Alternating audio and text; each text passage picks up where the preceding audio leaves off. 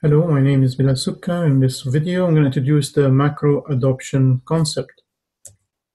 Macro adoption concept is translated into 5 interdependent videos. Each will be covered in a separate short video.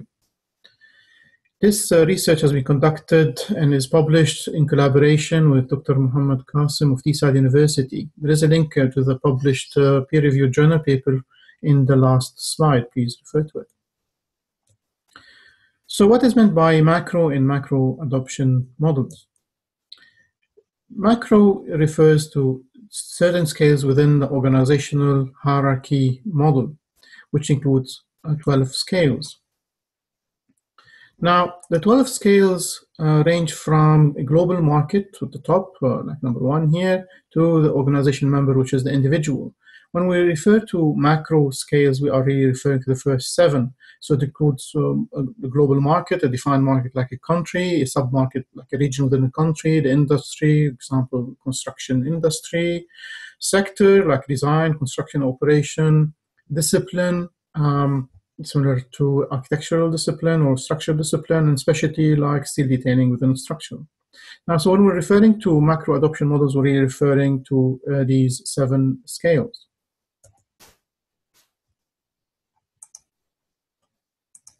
There's if you like to review BIM lenses, because organization scales is explained as part of the BIM lenses video. Also, what is meant by adoption when we say in macro adoption models? So when we say adoption, we are really referring to 3 different things. We are referring to readiness, so readiness to adopt, readiness to implement. So meaning a company or a market is ready to adopt BIM. So it's the state before really implementing BIM. And adoption also refers to implementation, the actual implementation. So let's say, for example, when a company is ready but hasn't really implemented, then there's implementation. So it buys the software, conducts the training, and develops the system, etc., and applies BIM on a project. We call this implementation. But also adoption refers to a third concept, which is diffusion, which is the spread of implementation. So if implementation within a country is done only by one country, we say it's not diffused. But when this adoption is diffused across multiple organizations, we refer to this as diffusion. So we're having readiness, implementation, and diffusion. All 3 together are referred to as adoption. And this will be covered in the point of adoption model video in the future. You can also refer to the point of adoption model entry on the BIM framework.info blog. So what are the 5 models that from A to E?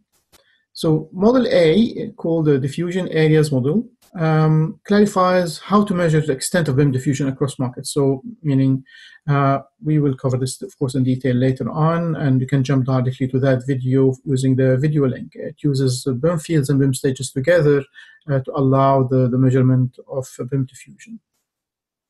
The second model, or model B, called the macro maturity components, clarifies how to measure BIM diffusion. So it's got 8 components. Also will be covered in their separate video. Using this link, you can jump directly into it.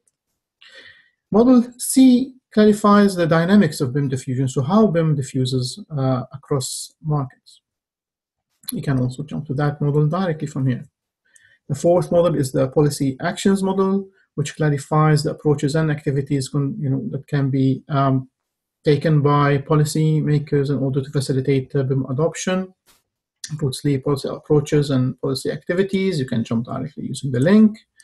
And the last macro adoption model is model E, which is the diffusion responsibilities model, which clarifies the diffusion roles played by different stakeholders. You can jump directly to the model also using the link.